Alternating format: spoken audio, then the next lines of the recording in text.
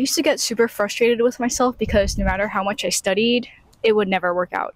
In freshman year, when I took those heavy memorization courses, I dreaded sitting down, taking those notes from those textbooks, and create outlines that never really ended up with great results. In this video, I will provide some of the tips and tricks that I used to survive college, and hopefully these little snippets could help you as well.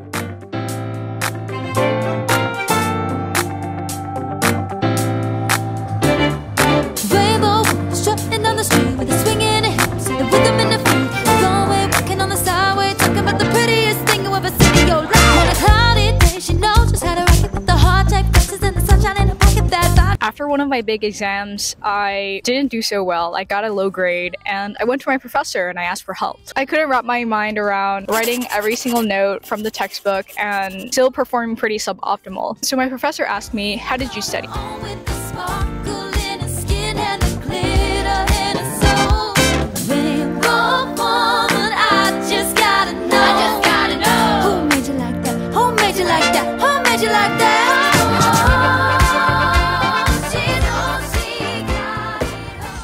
I told him that I highlighted all the notes, I reviewed my textbook, and I tried to review as much as possible with the time given. I went through everything until I felt familiar with it. So tip number 1 is remember that you're capable of learning. Make sure that you test yourself with questions that you create from the content that is given to you during the lecture. Convert some of the main points from the text into questions, and when you review it, try to answer those questions with your own words. Why should we test ourselves? Well, testing ourselves pushes our brains to learn more because we interrupt this process of forgetting. Delaying the subsequent retrieval practice is actually more potent for learning and remembering than immediate practice. This effortful retrieval after spacing out some of the practice sessions actually goes a long way for you to remember everything.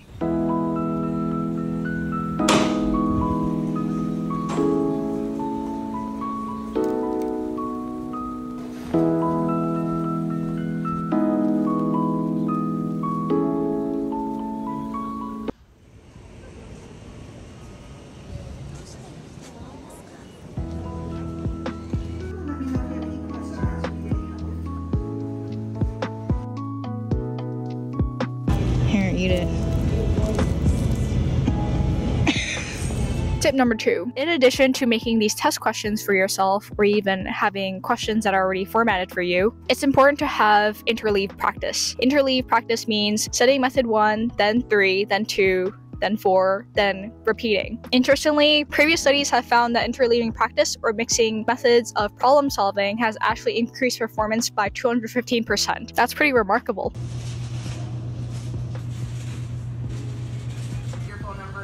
Which one did you get? Wow. Spicy. What are we doing? Oh.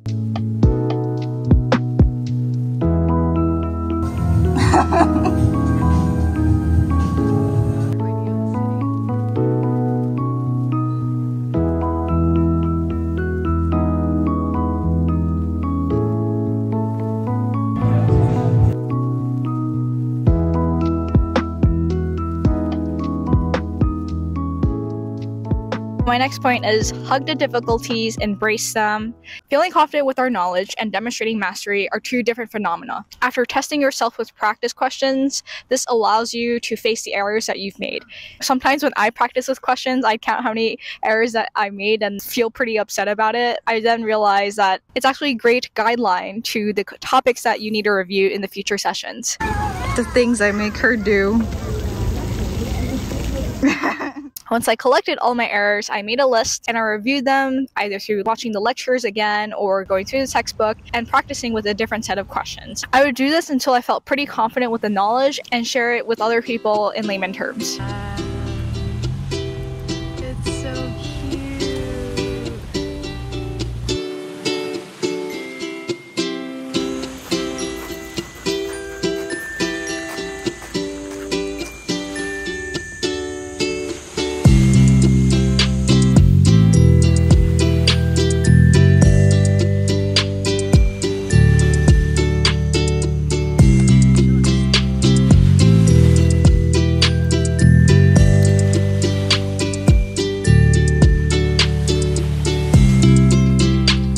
pretty important to note that after facing these difficulties, these mental obstacles, to always take a rest, maybe sip some water, take a walk, allow your brain to rest a little bit. And you probably already know this, but sometimes meditating could also work for your attention span and focus as well. My hat with me.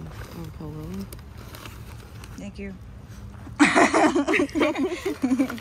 Now, after knowing about the theories, how do we actually put it in practice? A tool that can automatically create these spaced repetitions is called Anki. I use Anki to study for MCAT as well as a lot of my college courses, and I really saw a difference after continuously and repeatedly using Anki as a testing tool for my studies.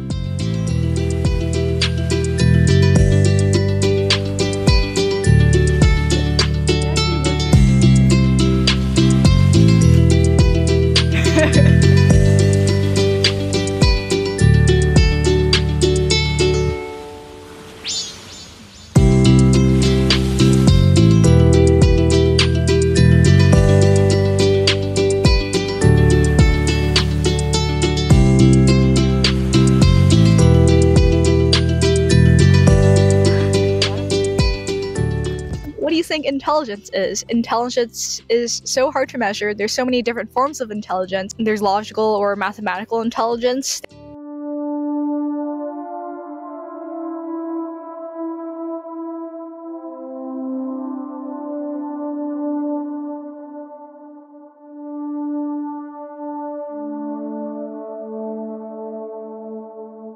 There's interpersonal intelligence. What you doing in someone's driveway? Linguistic, kinesthetic, I can go on and on. Now, I list all of these because I want you to know that if you've recently done poorly on an exam, I'm here to tell you that everything will be okay. You have a mix of intelligences, and a little tweak in our learning habit could really go a long way. You will do much, much better on the next exam. I'm sure that you will turn everything around, and I wish you best of luck.